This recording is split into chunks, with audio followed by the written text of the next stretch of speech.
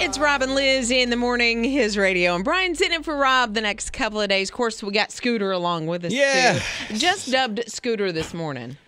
Do you do that all the time? Do you call people names they're not? Well, so Ninja, our morning show producer, I will call her Ninja sometimes.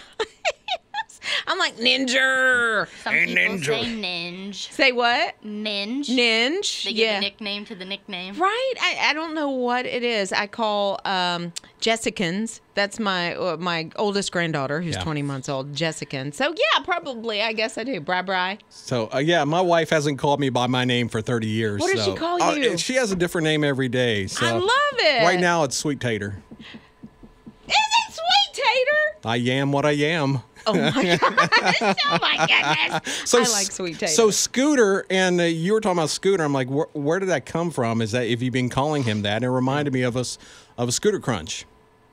What is the Scooter Crunch? Oh, come on, Scooter. You know what a Scooter Crunch is, don't you? Yeah, I do now. I had to look it up, but I've never called it that. What? I do now. Okay. What is? Do you want to reveal what it is? It's like an ice. It's like an ice cream. Tell him, Scooter. Ice cream. It's ice cream. It's an ice cream pop. It's got the crushed up chocolate cookie on it and chocolate. Yeah, chocolate or strawberry versions. Gotcha. You're showing me a picture But I never knew now. it was called a Scooter Crunch. What'd you I've call eaten it? them for years.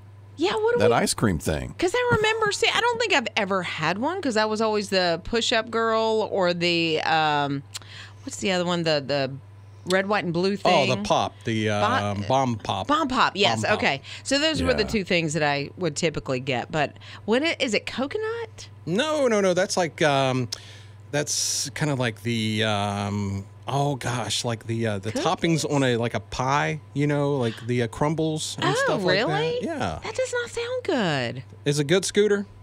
It's good. It's good. Rob and Liz in the morning. On his radio.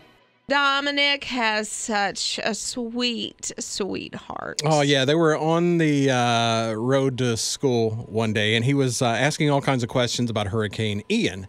And, asking questions, what's going on, and his mom was upset. He knew that his mom was upset. Yeah. And so when they got home, he went and he got his piggy bank. He's 7 years old, and he said, look, the people in Florida need this money more than I do. I want to donate it for hurricane relief. Isn't that wild? Now, you may think, okay, Dominic is probably in one of the neighboring states or he's, in Florida. No, he's in Indiana. Yeah. And his heart is so big, he could see that people, outside of his community were suffering, and he just wanted to get, there were quarters, there was some folded money in there. And Mom got so inspired thinking, my 7-year-old just gave every last cent that he had in the world. Who knows? Maybe he wanted a new video game or some candy. When you're 7 and you got $10, that's like $1 million, man. You got a lot of money. And so he had this piggy bank, and so she shot a little video because she was just so proud of her son, and posted it. But it went viral because people were just so inspired by him and inspired her to rent a U-Haul and going to fill it up with supplies, and she's taking it down to Florida now. Yeah, she got people to donate, peanut butter and bottled water and all these things. And so, they rented a U-Haul, took it down to Florida, and helped people in need, inspired by a 7-year-old little girl. You're listening to Rob and Liz in the morning. On his radio. We got this text from Christine, and I just love this. A few moments ago, we played Jordan Feliz, Jesus is Coming Back. And she said, wow, thank you. Thank you for playing that song, Jesus is Coming Back. I really needed that. She said, yesterday was a very rough day. Nothing seemed to be going right. I just wanted to hug Jesus so hard and praying that today is going to be better. Oh, wow. Yeah, it's just that right song at the right time.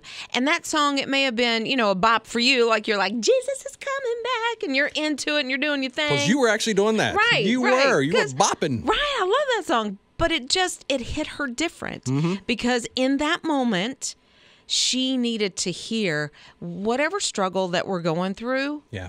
That man on the other side of that is just Jesus waiting on you. Yeah. with open arms. And that's the thing that happens, because whatever you're going through, whatever you're facing, whatever is happening, you'll hear a song and you're cranking it up because that is your jam for the day. But you may be going through something and there's a lyric the Holy Spirit uses, and it's like, oh my gosh, I needed to hear that. Like God is rolling up his sleeves to help me. Man, I love that. Or we do some crazy, wacky story and we're laughing and you're laughing along with us, but you're going through a moment of grief or a tough season, and you go, man, I needed a laugh this morning. Just a little, what is it, levity? Just lighten my spirit a little bit.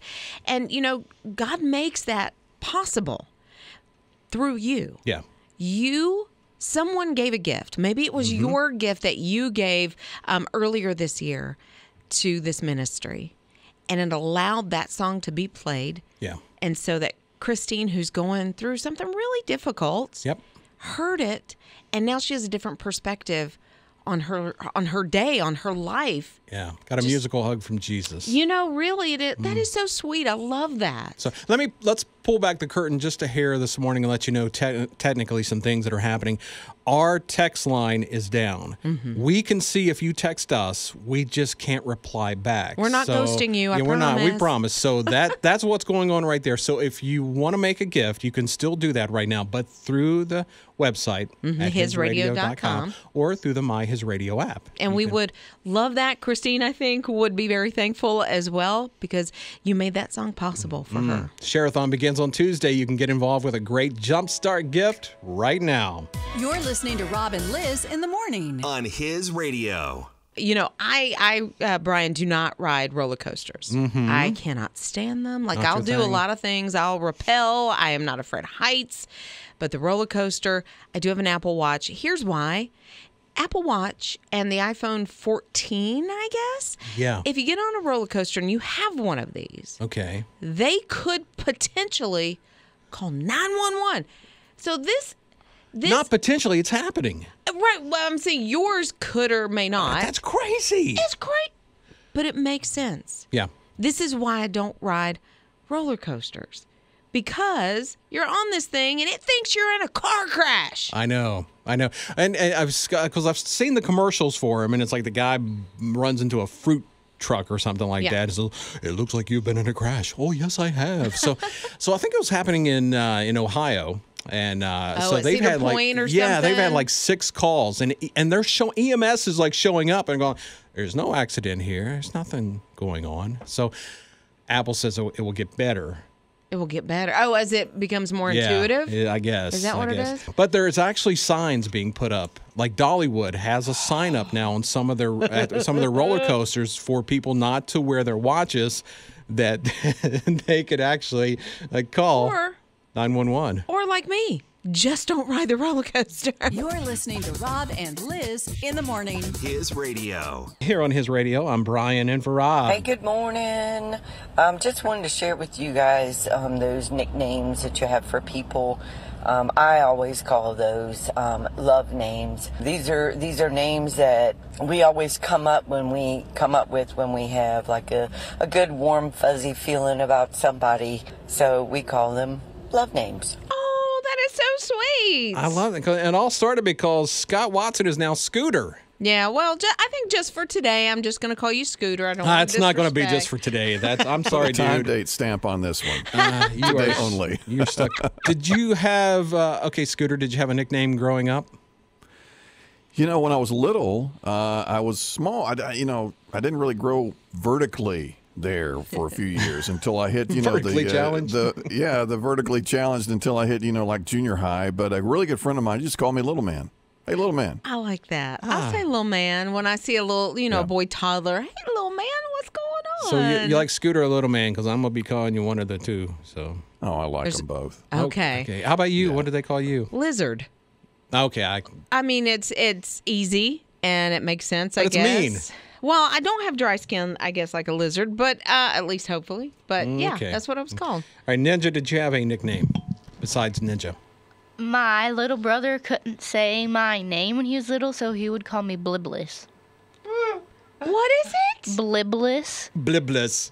Blibliss? Okay, because let's explain. Your name is Elizabeth. Yeah, he couldn't say Elizabeth, so he would say Blibliss, and then the family started calling me that. Like, they would refer to me as that to him. I know you're only in your mid-20s. That is your grandma name. When you get to be a grandma, Blibliss is going to be that. That is amazing. Coming over to the Blibliss house. Okay. How about you, Jakey? My mom used to call me JB McGillicuddy. J.B. McGillicuddy. That's a long nickname. Pretty sure it was after a book. Man, that's stretching out pretty good. But that's a good one because nobody else has that name. Yeah. That's a really good one. Yeah, All right, yeah, Brian, your turn. All right, they called me Jet.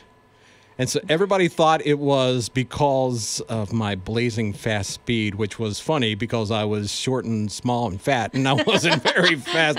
But anyway, at junior high, the junior high boys basketball JV coach, I was like the manager. Right. And so he looked at me one day and said, "Boy, your name is Jet. Because you just look, because they used to use Wilson Jet basketballs. That was Okay. what we usually say. Because you look like a basketball with arms and legs." Oh, no. Rob and Liz in the morning. On His Radio. I love how we could connect through the My His Radio app with that open mic feature. You can leave us a message anytime. Good morning. So my niece's name is Elizabeth, and I have always called her Lizard Butt. And even though she is 20 years old, I am Aunt Nana because when she was little, she could not say Jana. I love that. I have a tendency, if I don't know a little kid's name or whatever, or something, I'll say pumpkin butt. So I get that. Hey, pumpkin butt. Do you really? I do. Oh, man. I know. It just comes out and I can't help it. And if you're 40 and I say it, I'm sorry. But Oh, anyway, man. Cindy texted and said, okay, so I want to tell Liz it's okay to be called Lizard. My husband calls me a lizard and he means it in a very loving way. And I love that I am called Lizard. Come here, my little scaly monster. I know, right? Cold-blooded scaly monster. I get it. Jennifer says, I call my niece Alana Bug, and my little girl I sometimes call Doodlebug. Oh. And I think that's the thing. Like, if you give somebody a nickname, you might put bug or butt or, something on the end of it. I think it's super cute. I want to say I've never put butt Either at the one. end of anybody's name. Anybody's name. You're listening to Rob and Liz in the morning. His Radio. We're talking nicknames. My nickname growing up was Lizard. Mm-hmm. I give nicknames to just about everybody in my life. I kind of probably say Bri sometimes for you, Brian. Okay. But it's not something that I use all the time. And we mostly call you Mama Liz. Mostly call me Mama Liz. You don't use Lizard that No, much we for don't. me. But I will now. You guys are amazing, seriously. I just dropped my kids off, and you are part of our morning and all-day routine, and you just make us smile. Well, you make us smile right back. Okay, I have to ask you, is Fledge your real name or is that a nickname? Oh, my gosh. Okay, so I'm the youngest of 3 boys, and our last name is Flamingo with an I, but all our friends growing up thought it was flamingo, like a bird. And so my oldest brother's friends would come over and they would call me fledgling because a fledgling is a little bird that can't fly yet. And I kept that name. I took away the ling, and now I'm just known as Fledge. I've had it for 40-something years. That is an amazing story. Yes! That is the best nickname story I think I've ever heard in my life. Only one that knows my real name is the IRS. Believe me, honey, they know it. They know more than your name. Listen, good luck for next week. We're praying for you guys that the Lord will provide through his people.